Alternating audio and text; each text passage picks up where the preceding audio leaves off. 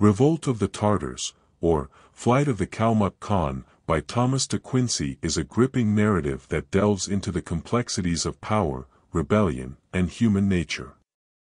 Through vivid imagery and evocative language, de Quincey transports the reader to the heart of the Kalmuck Khanate, where the fragile balance of authority is shattered by the sudden uprising of the Tartar people.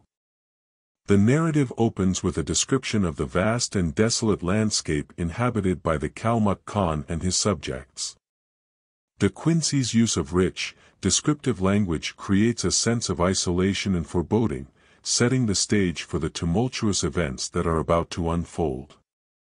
The Khan is portrayed as a powerful but ultimately flawed leader, whose authority is challenged by the simmering discontent of his people. As the revolt begins, de Quincey masterfully captures the chaos and confusion that engulf the Khanate. The suddenness and ferocity of the Tartar uprising are conveyed through vivid descriptions of violence and destruction. The once mighty Khan is reduced to a desperate fugitive, fleeing for his life amidst the carnage unleashed by his own subjects. Amidst the chaos, de Quincey explores the complex motivations driving both the rebels and their erstwhile ruler. The Tartars are portrayed as a downtrodden people, driven to rebellion by years of oppression and injustice.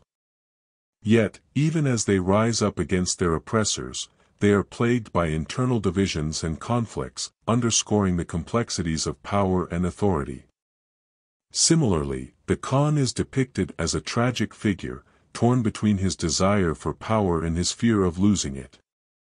His attempts to quell the rebellion are marked by moments of both ruthlessness and desperation, as he struggles to maintain control in the face of overwhelming odds. Ultimately, however, he is betrayed by those closest to him, leading to his ignominious downfall. Throughout the narrative, de Quincey explores themes of betrayal, loyalty, and the corrupting influence of power. The Khan's betrayal at the hands of his own subjects serves as a stark reminder of the fragility of authority, while also highlighting the moral ambiguity inherent in the exercise of power.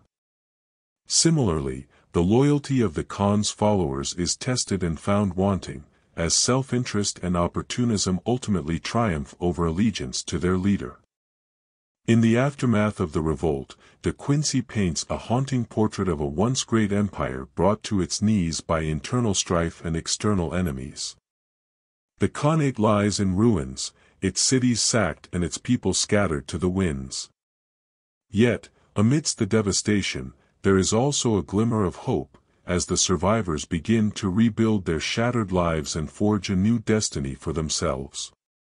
In conclusion, Revolt of the Tartars, or Flight of the Kalmuck Khan, is a powerful exploration of power, rebellion, and the human condition. Through his masterful use of language and imagery, Thomas de Quincey brings to life a world torn apart by violence and upheaval, while also offering insights into the timeless struggles that define the human experience.